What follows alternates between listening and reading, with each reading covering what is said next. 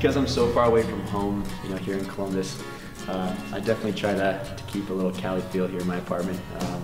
This painting here is actually Steven Lenhart's. One of his friends from California painted for him last year when we lived together. And when he got traded this year, you know, I kind of just was like, hey, I'll take care of it for you, don't worry. You know, it will work perfectly in my apartment. So it just kind of reminds me of home. You know, I'm from Huntington Beach.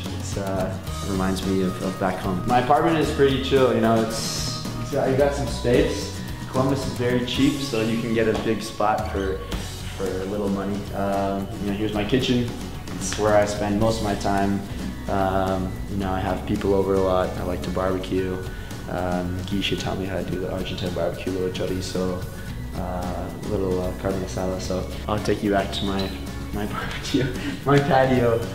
Yeah, so this is my patio.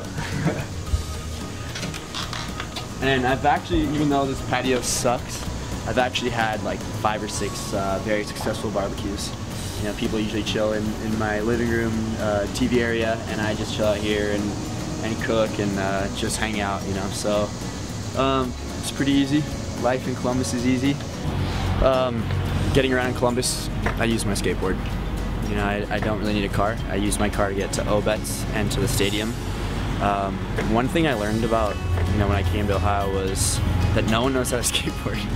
I thought growing up that everyone knew how to skateboard. Like my sister knows how to skateboard, but I've been trying to teach guys on my team, and some guys have really picked it up. Andy Arrow, you know, he's almost a pro. So you know, I got my skateboard with my crypto wheels. It's more of a cruiser. You know, I'm not like a trick skateboarder.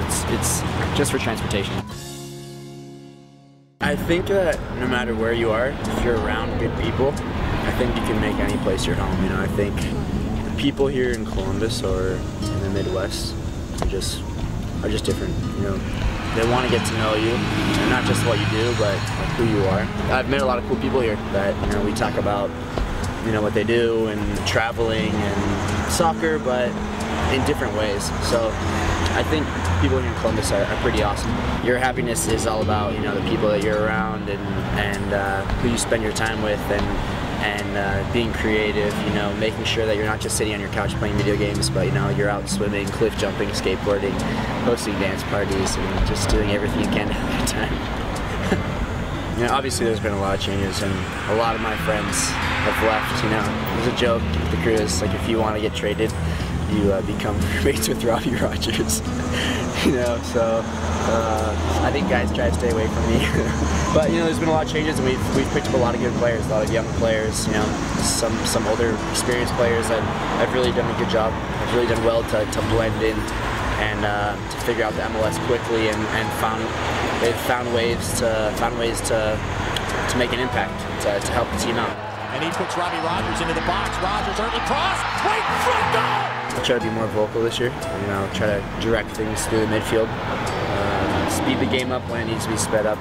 Slow it down when it needs to be slowed down, and be dangerous. And you know, try to help out guys that are new to the league, or, you know, with any way I can, whether it be off the field or on the field.